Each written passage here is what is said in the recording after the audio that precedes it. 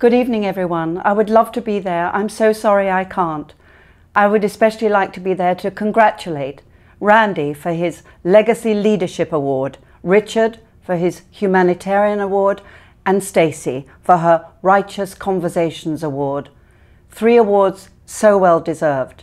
Obviously, I know Randy so well because I played his partner in, not crime, but in an incredibly extraordinary adventure that the two of them went on. I played Maria Altman, a great woman. It was such an incredible honor to play her. A woman of fearlessness, of feistiness, of flirtatiousness, and above all of righteousness.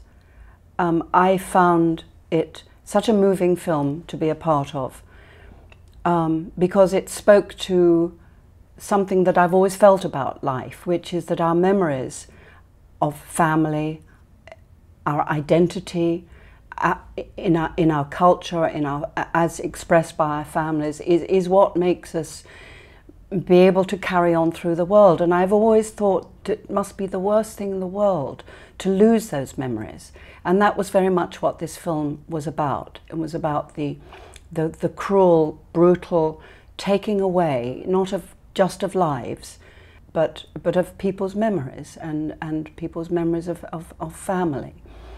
There's a line in the film that I say, because people forget, you see, especially the young, and I feel that is very true, that as time travels on and we are sadly losing that generation who witnessed these appalling events, we're losing that. We need that present witness, and we are losing that.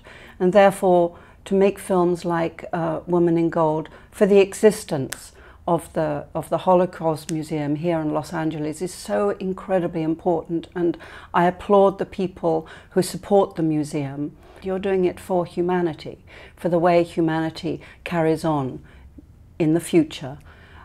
So I applaud you so much for your support for that wonderful museum that I know Randy himself did so much to support in the achievement of getting the famous Klimt painting back.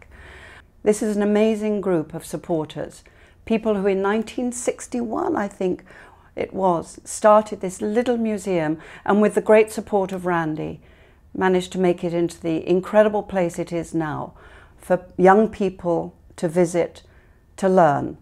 It's very important that the young people learn, because we all forget. Thank you so much, everyone, for tonight.